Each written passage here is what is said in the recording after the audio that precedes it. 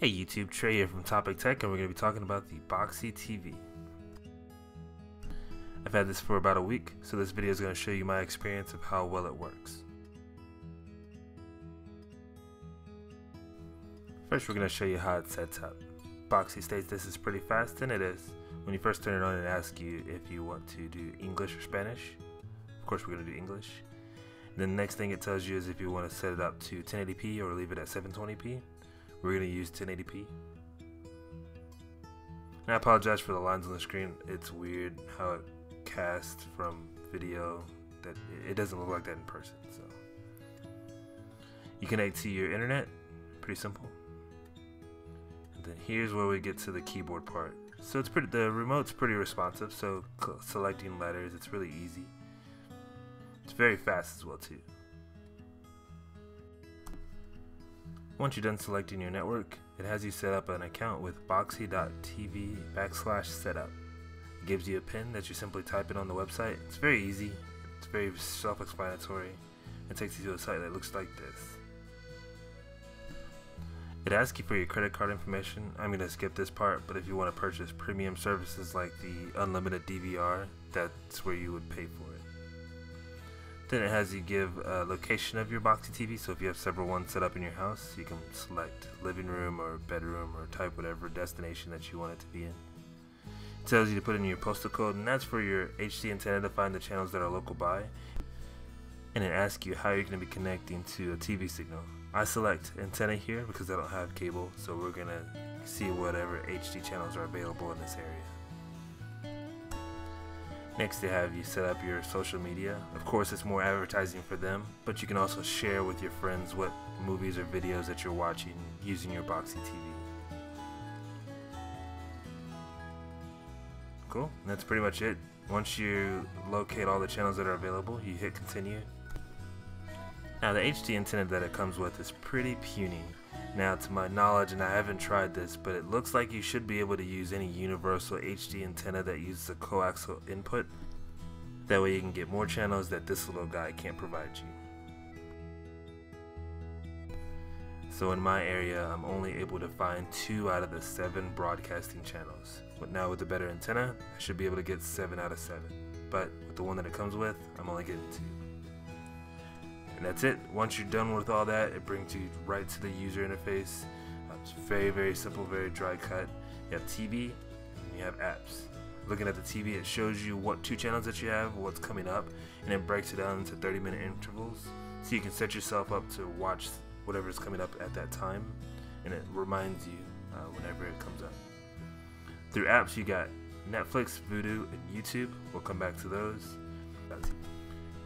And some more apps, you get AccuWeather, Cloudy, File Browser, MLB.tv, Pandora, Spotify, TED, Vimeo, and the WSJ Live.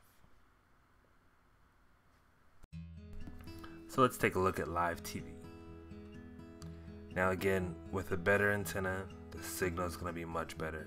With this one that comes in the box, out of my personal use, doesn't work very well at all. Not even usable, really.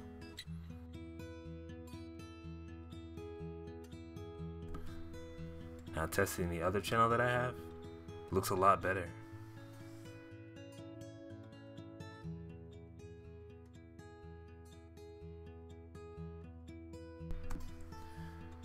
Next, let's take a look at Netflix. As soon as it loads up. Yeah.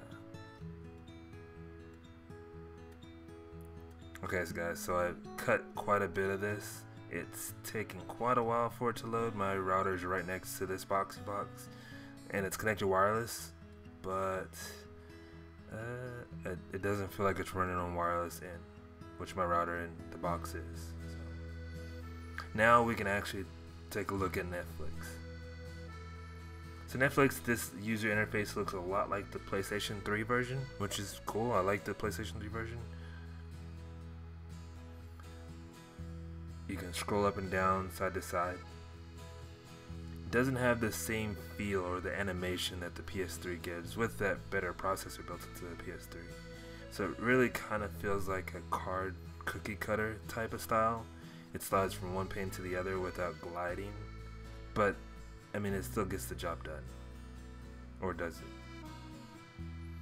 So yeah, it took a little while for all those images to load up. Again, I'm right next to my router. It's all connected wirelessly. It probably would run faster, a little faster with hardwire, but it still should run just as fast as my PS3 that runs wirelessly. Next, let's take a look at YouTube. Okay guys, I'm gonna be honest, it's not gonna get any better. It could be my internet connection. I'd probably recommend if you're gonna use this to be connected through hardwire, but it took a while for this to load up. Again, I cut some of it out because I don't want to make this boring, but wireless on this doesn't work very well. Gonna just be honest there. Now taking a look at the YouTube app built into the Boxee, the layout really isn't a comfortable layout. It's not one that I've seen before.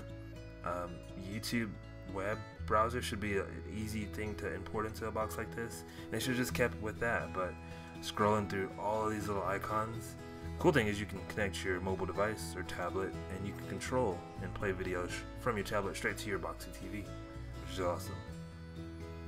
But the setup process is very complicated. It's not as easy as when you set up the Boxee TV. You have to go through and do some other things that I didn't feel like doing. So if you ever get one of these, take advantage of it. It's probably going to be the best thing, because using the user interface of the Boxee TV almost honestly makes it pointless. I'd rather watch it on my laptop. Next, let's take a look at settings.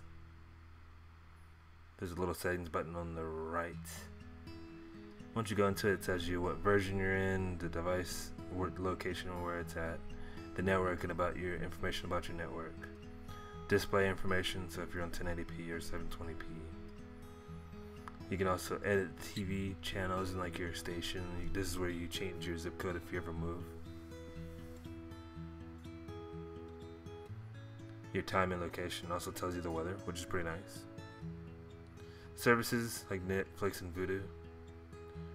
And support. So this is where you can push into recovery mode. You can log into your cloud DVR, which brings me to another point. The cloud DVR is not available in all areas.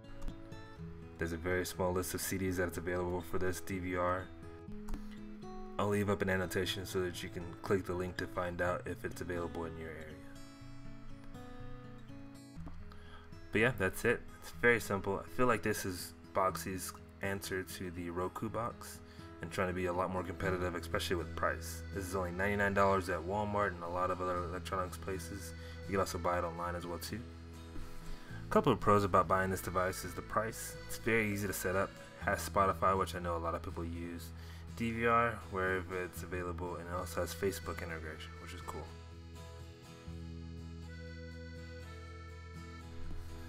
A couple of cons is that it's very slow or unreliable over Wi-Fi.